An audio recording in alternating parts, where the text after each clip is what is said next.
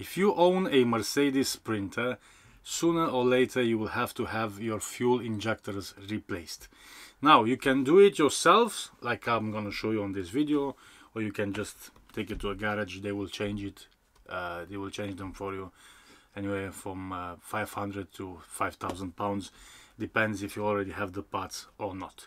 Now, as usual, I've chosen to do it myself, and hopefully I can give you some tips on this video on how to cut down on expenses. So first thing you're gonna need is, of course, the injectors. What you really should know first of all is that if you're gonna get injectors from let's say from a seller on eBay, even though they're gonna give you a paperwork saying that everything was okay with the injectors, if they sit on a shelf for too long, those injectors can become faulty, or they will not work properly. The correct way to store used injectors is to dip them in diesel, or just have them in some kind of airtight environment. So be careful when you're buying from eBay.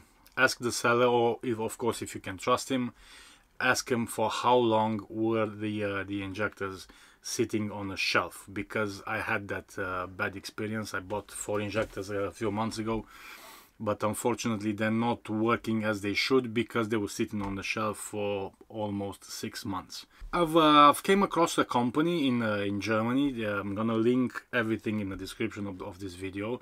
They are called Diesel Fix News. They are a very reputable company. They are doing this for a couple of years. They have tens of thousands of great reviews on eBay. They have 100% rating, so I know I can trust them. I hope everything will be okay. Of course, we're gonna see at the end of this video. But the price for 4 injectors were £230 for all 4 of them. Yeah. What you need to know is that they operate on the so-called deposit system. So basically, you buy the injectors from them. Bear in mind, they are not brand new. They are refurbished, but everything is changed in them. They are cleaned, so they are basically almost brand new. But when you buy them, basically what you have to do is, after you received the injectors and you swap them from your car, you have I think about 15 days to do that. Then you will have to send your old injectors back to them. They are requesting about £200 deposit, just so they can make sure that you're gonna send the old injectors back. So basically they will refurbish your old injectors and sell them to somebody else. That's how they do it. They do offer a 1-year warranty. I believe no mileage, doesn't matter how many miles you drive. They do offer warranty, so hopefully everything should be okay. They are individually packed, like so. It says right here, remanufactured. They do come with all kinds of paperwork like this, just showing you that everything worked as should. They are Delphi, so same as the original. Now the injectors, they do come repainted in black. My injectors that were on the vehicle, they were like a polished silver, but this one they do come in a black paint. They've got the fire washer as well. It's a brand new one. So I'm gonna show you how to prepare yourself to do the rewriting as well. Now, probably one of the most important tools that you're gonna need is that you're gonna basically need a scanning tool, or more of a professional tool, to rewrite the values of the injectors. So basically, each injector has a code. I will guess it's 20 characters long or something like that. A very long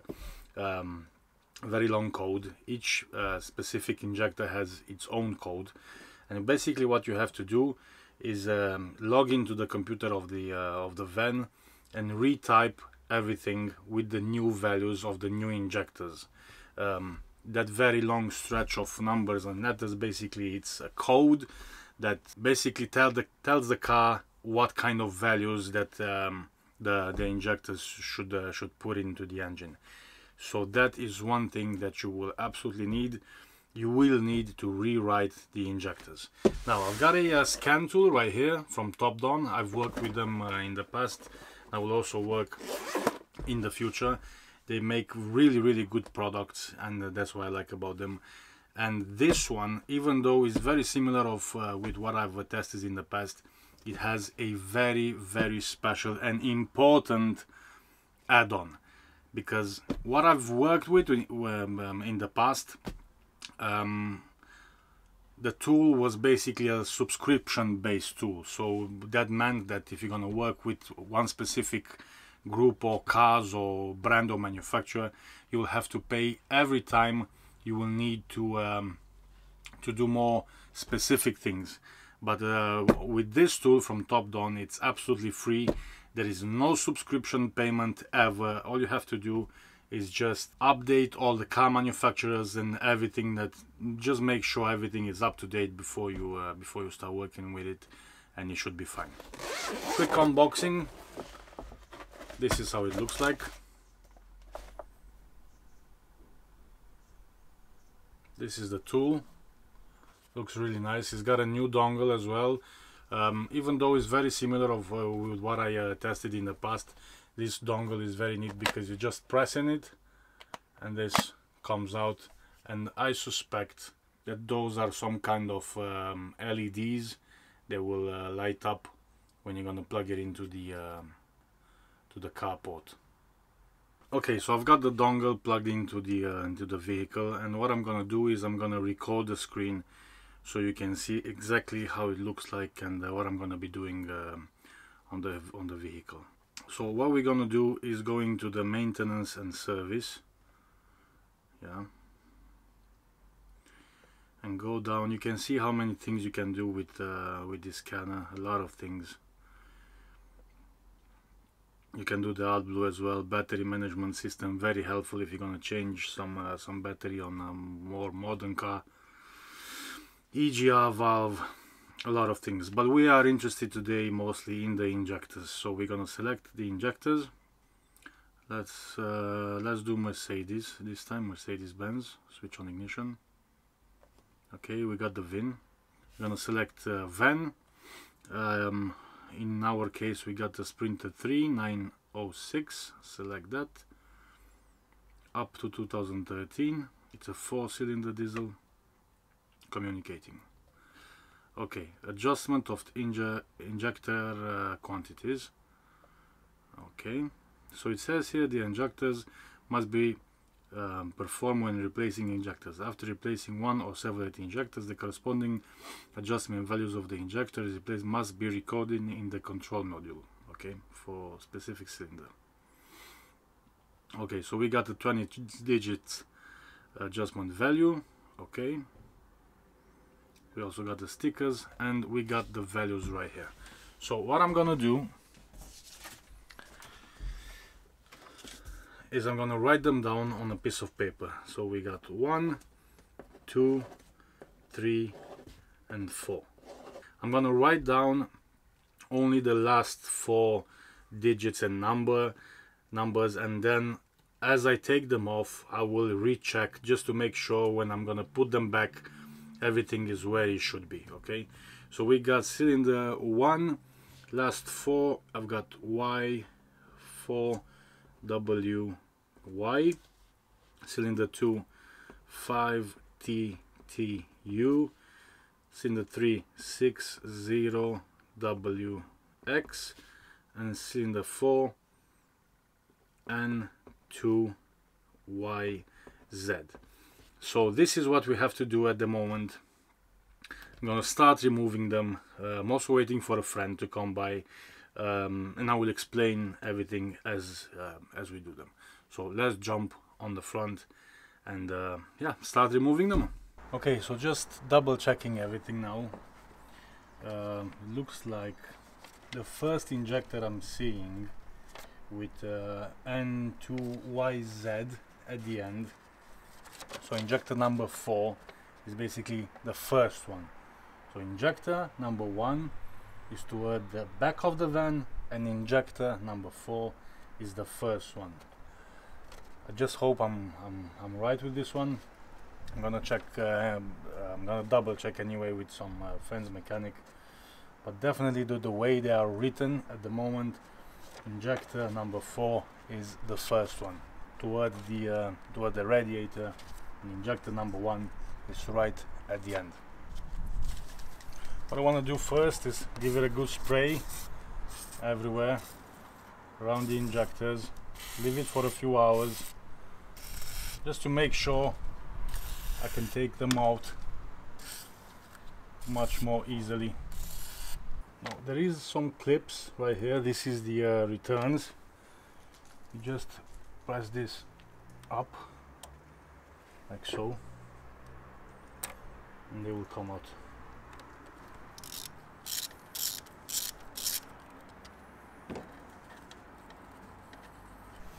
This is the screw that holds the injector in place quite easily.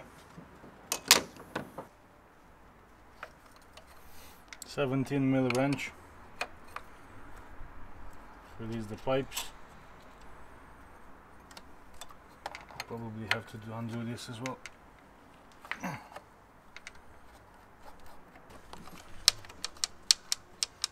There we go, beginning to move.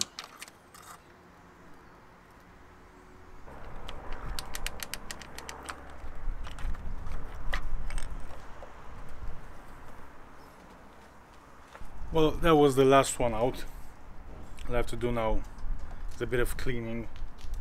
I will clean the holes and everything as the best as I can, and then start popping them back in. So now that everything is clean, the new injectors are ready to go in. On the new injectors we have the code written right here on it.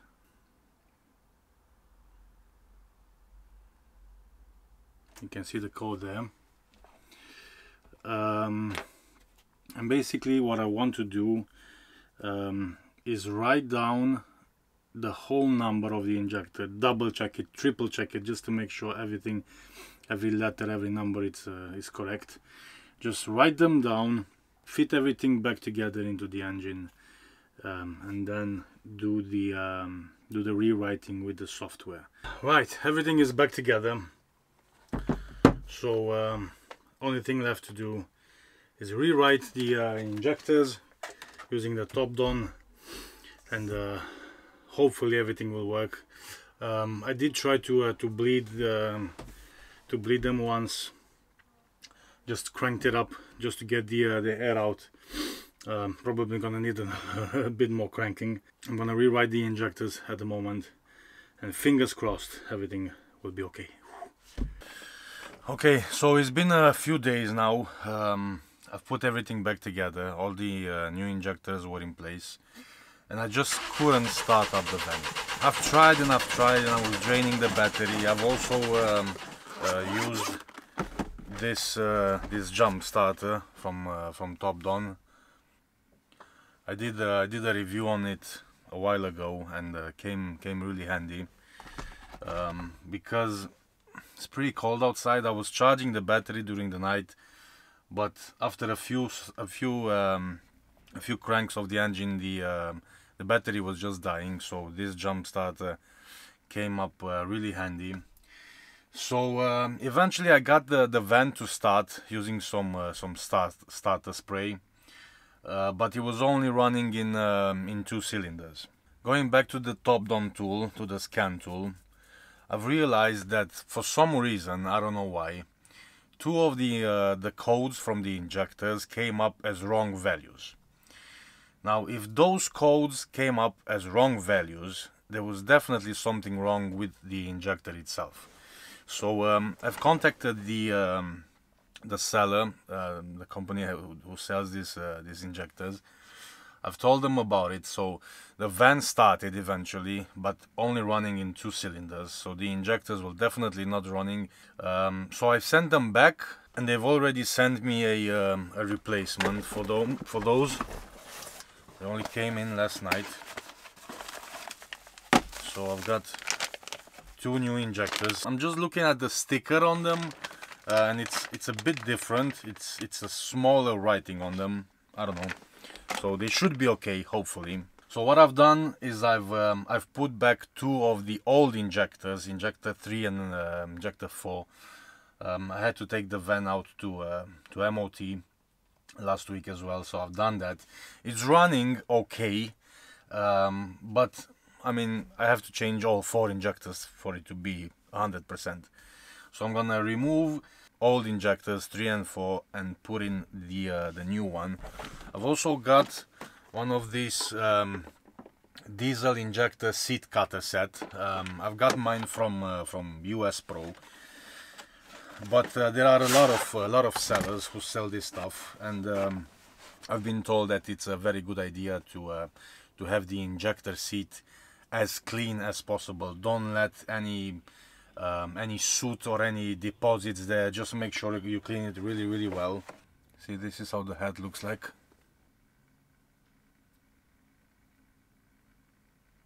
Like so. And basically you'll just insert it into one of those T-wrenches and then just clean really good. I will show you once we're gonna get there. So yeah, this is what we're gonna do.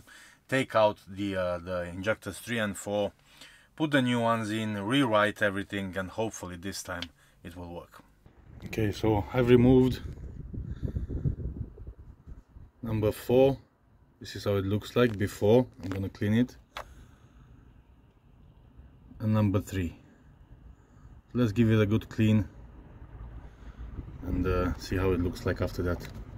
Okay, so this is how the tool looks like. I'm gonna use it just like that. Let's start with the first one. Just dip it in and rotate it. Just rotate it slightly. You don't want it too hard or too much, because if you do it too much, you're gonna take some pieces of the seat itself. So you don't want to do that. You just want to clean it.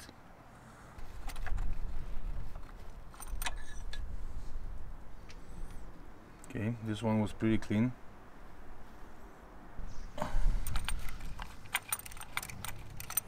So I can feel there's a little bit more of a grime in there. I'm gonna use this.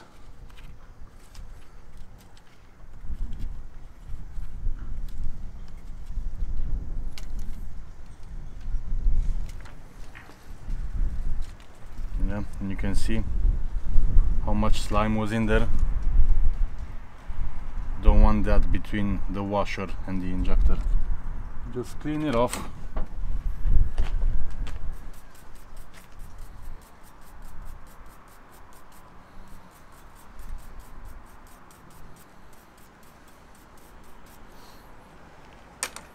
I'll do it again.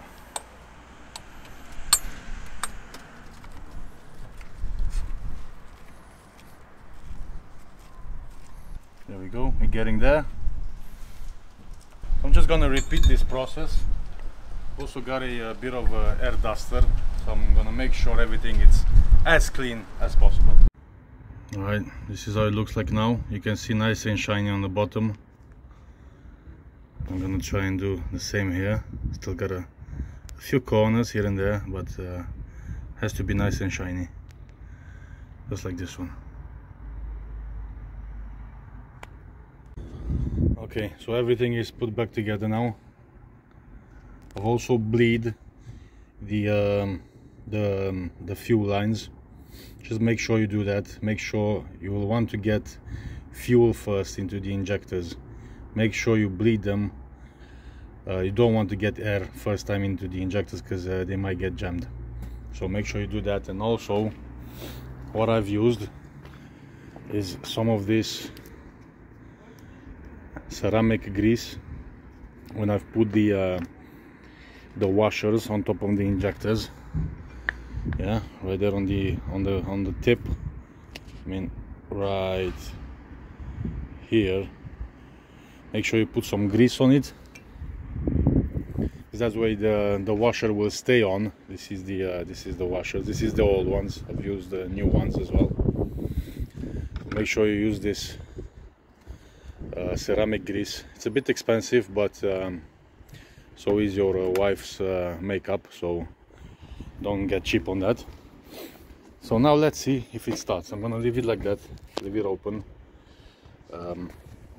just to see if nothing will blow. Probably gonna take some time for it to start, but let's see. I've already written the injectors, so we should be okay. Let's go. Oops. Oh, is the battery? Alright, so I've also connected the jump starter right there, directly on the battery. Looks like we're gonna need a bit more oomph. Let's try and do this. Oops. That doesn't sound too good. Well, looks like all it needed was a bit of juice in the battery. Done that using the Topdon Tornado.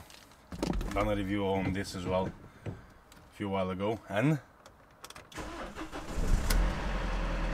success. Everything ran as it should. I've already driven it. I took it out for about 1 hour. At the beginning was a bit shaky, but I think it takes a while for the injectors to start spitting like really as they should.